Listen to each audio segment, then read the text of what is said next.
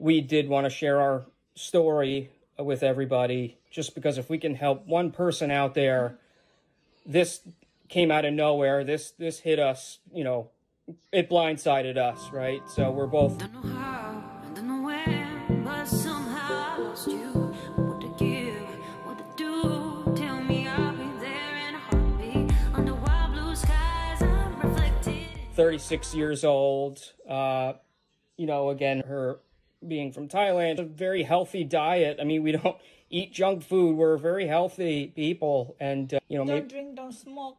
Don't drink, don't smoke. Occasionally, you know, drink, but not recently. That's everybody. I know, that's everybody.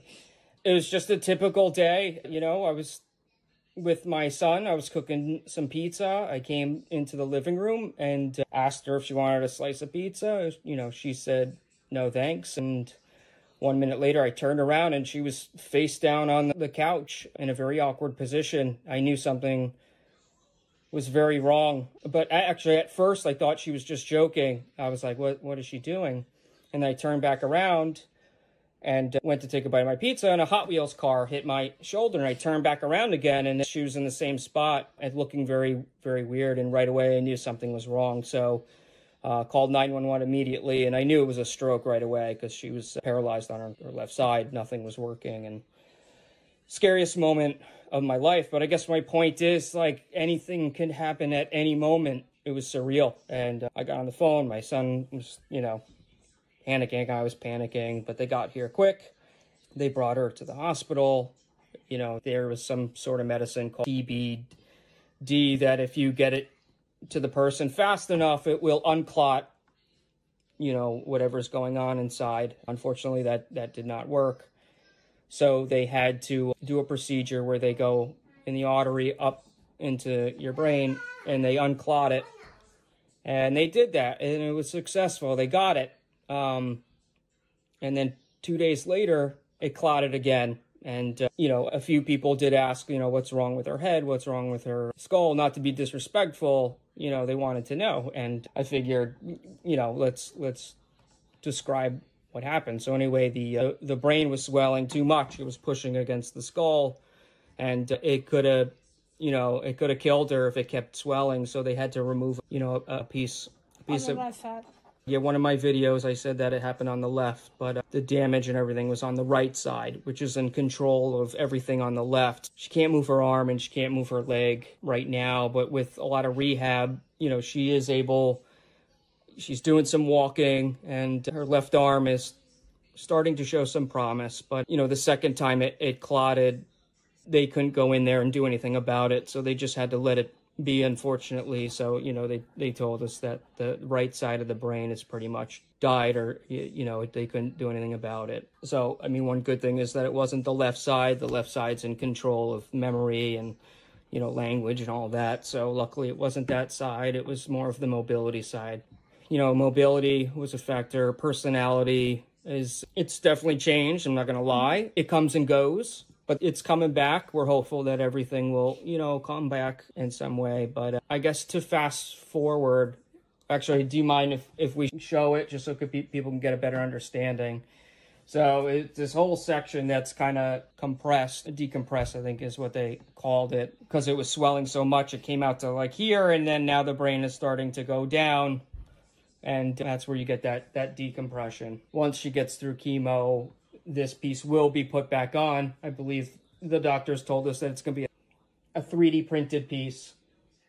But unfortunately, we have to wait for the chemo, which brings me to my next point is what could cause all of this to happen. They found ovarian cancer, type of cancer. I believe it's called clear cell carcinoma.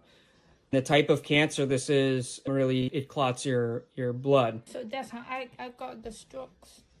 Exactly. So that's how the strokes happen. That's one of the side effects. So I guess to, you know, rewind, I know your period was, not to get too personal, but your period was on the clotty side. It was thick, and that wasn't normal. And then one day, you know, a few months before this happened, her knee was swollen for no reason, and they thought it was Lyme disease, and they took the test, and that was negative. And then her left arm also swelled up, and, you know, we didn't think anything of it. Just went away. It worked itself out. So anyway, I think our main point is go get tested, you know, go get checked out. Don't wait. you know, do the mammograms, do the testing, you know, be safe, play it safe, because, you know, we can't go back in time. It is what it is, and we're dealing with it. But I know in the ICU, when she came out, one of the very first things she said was, "This is awful, and I would love to just help people so that they don't have to go through anything like this. So if we could just help one person, you know, maybe this all happened for us to help one person. You know, maybe this all happened for us to share our story, to help one of you, to say, you know what, maybe I will go get checked." And you get checked out, and they do find something, and hopefully they caught it at an early stage. And that makes this all, you know, all worthwhile. Again, if we could just save, you know, one person. Anyway, to get back to what happened, she got sent down to Lenox Hill, and they had to do a full hysterectomy because it did spread down there. But good news is they don't think it spread anywhere else in her body. It wasn't in the lymph nodes. So they took everything out. She's such a warrior. I'm just so impressed with her. She's doing an absolutely amazing job. She's doing chemotherapy every Tuesday, and then she has really intense rehab on Monday, Wednesday, and Friday. And she's a trooper. She's doing it without complaining. I mean, obviously fatigue is a factor, and luckily the chemo's not really affecting her too much. But again, that's kind of our story. And I made that video before to, you know, somebody mentioned like, "Oh, why would you make your wife feel like a burden?" It wasn't to do that at all. It was just, like I said in the beginning, I'm keeping everybody at a distance because I can't chance her getting sick or bringing anything in here. So it's been very hard and lonely on my end as a caretaker. And it's just been really tough to see my wife go through this. I mean, our family, like literally we had the perfect family before all this. We traveled, Disney, you know, we were raising our son. Everything was going really, really great. And then this just came and blindsided us. So I always thought nothing like this would ever happen to us. When I say she's the most kind-hearted soul on this planet, I really mean it. That's what, you know, one of the main reasons I married her was just her heart, her soul is just amazing. It's pure, it's beautiful. And yeah, anyway, you know, not to take away from the fact she's doing so well, you know, it's just going to be a long road. It's going to take a lot of time. But I guess to sum this up, you know, thank you everybody for all your support. Thank you for the donations. I mean, complete strangers donating 20, 30, 40, 50. It's unbelievable. And it's definitely changed my perspective on just people in general. You know, people are good, people are kind, and, you know, we can't thank you enough. And, you know, I'm going to just post videos of her progress and her rehab. So thank you again for everything. Thank you guys for everything. Thank you, everybody. And we'll talk soon. Thanks, guys.